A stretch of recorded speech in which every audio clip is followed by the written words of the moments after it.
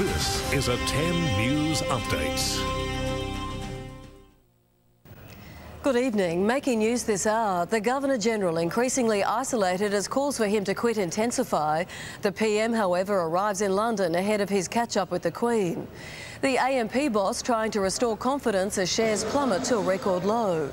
Pauline Hanson facing fraud charges, accused of ripping off political donations. 39 dead as terrifying twisters rip across America's Midwest. And the bare essentials put on show at Australian Fashion Week. 10 News.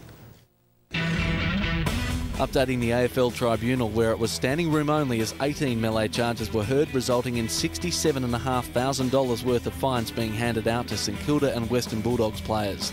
The 9 Bulldog players were charged $34,000 for their part in the dust-up at the Dome. 9 Saints will part with more than $33,000. Earlier, Luke Darcy was cleared of making contact with an umpire. Teammate Ryan Hargrave pleaded guilty to striking and was suspended for 3 matches.